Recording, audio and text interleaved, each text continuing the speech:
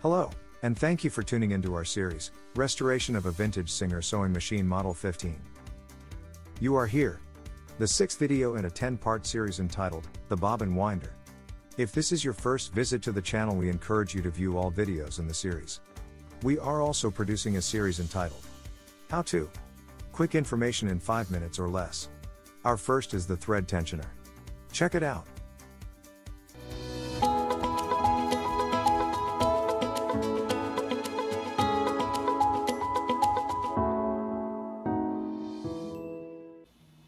First of all, we need to remove the balance wheel. So let's get started. Notice the stop pins on the clamp washer. And notice that the set screw is about 1/2 way in between. Remove the set screw. On the clamp screw. That's Singer's official name for what most call the wheel nut.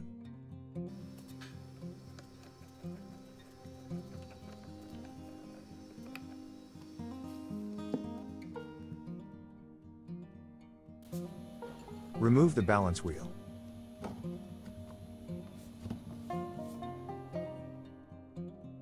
Let's identify the parts. The friction ring, known as the tire. The stop latch.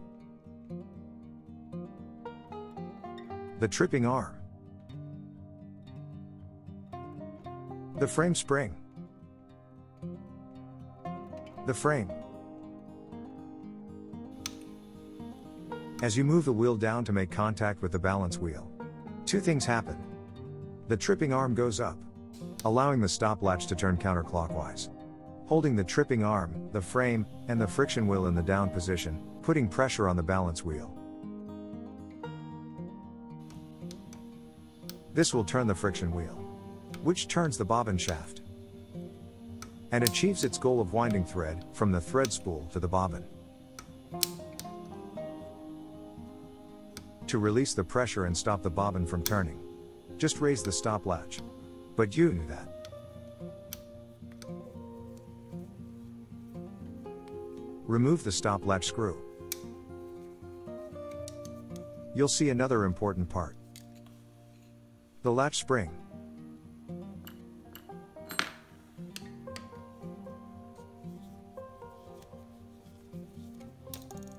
The stop latch will hold it in place until you remove the latch.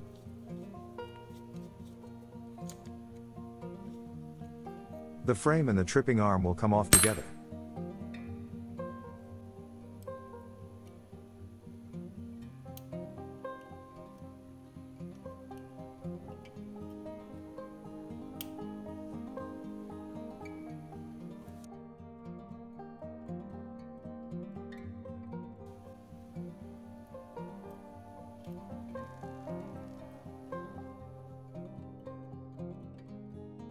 Next, remove the tripping arm from the frame. And remove the frame spring. Off camera, I've cleaned and polished all the parts. If you've been watching the previous videos, you know the 3-step process. First, clean with alcohol. Clean and polish with polishing compound. Use automotive wax if necessary. And wipe down with WD-40. Okay. Let's go back together. Place the frame spring back into the frame. And place the tripping latch over the spring. Notice the latch. It looks like a boot. Place the toe of the boot to the right. And put in the screw. The frame spring will stick out in the slotted opening.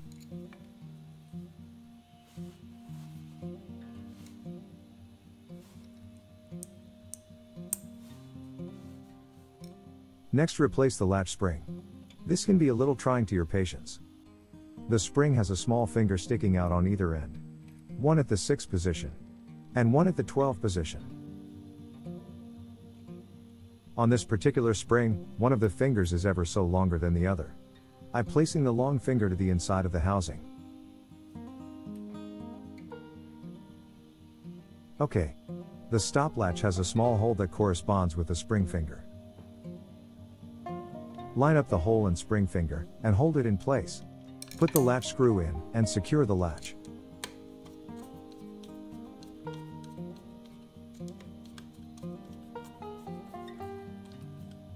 With a screw tight, the latch should move freely.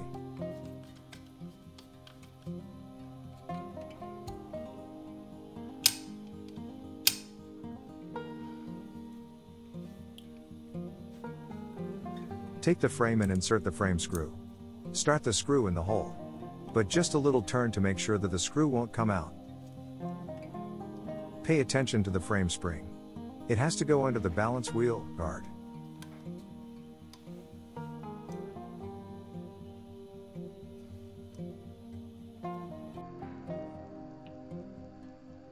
I'm slowing this clip down to show how the trip arm attached to the frame has to clear the stop latch. That's why you leave the frame screw loose to give room to clear. There you go. Tighten the frame screw. Everything is working freely and correctly.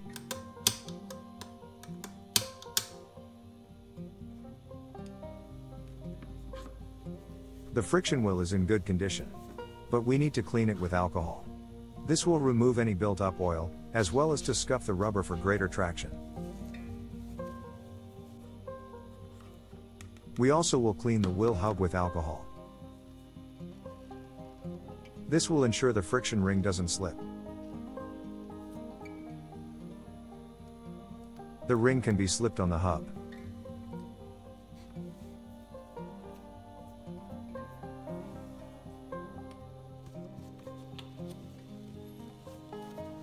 Let's clean up the balance wheel. Use alcohol freely to remove the old grease and build up debris.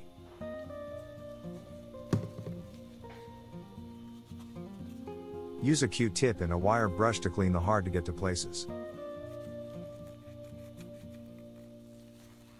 Spray with WD-40 and continue cleaning.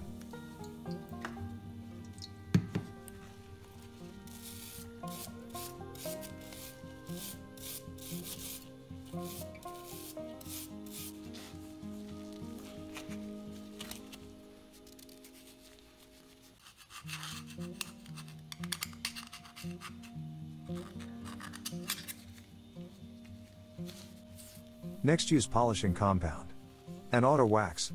Rub until you have a high gloss finish. The race that runs around the balance wheel needs to be cleaned with alcohol. This will remove the WD-40 and the auto wax that we have applied.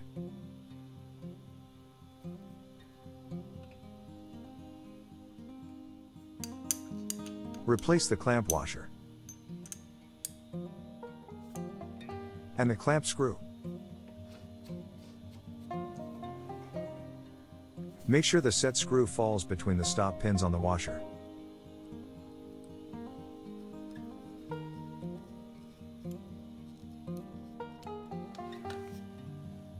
The winder is working properly.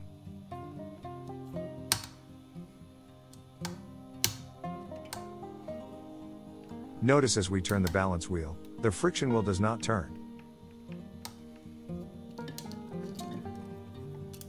Not to worry. We'll adjust the tension on the tripping arm. With your thumb, apply pressure to the spindle, moving the ring closer to the balance wheel. The ring rides on the race that we just cleaned with alcohol. Adjust it to where the ring turns without slipping. This completes the removal, cleaning, reassemble and adjusting the bobbin winder. We hope that you've enjoyed it, and it has given you some ideas about restoring an old Singer. This has been number 6 in the video series Restoring a Model 15. And we're just a little past halfway through our project. At the posting time of this video we have 4 additional videos in production.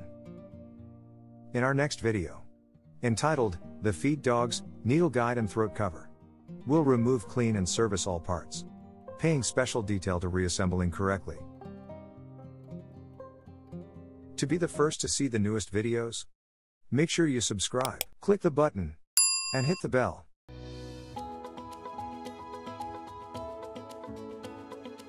Thanks for watching.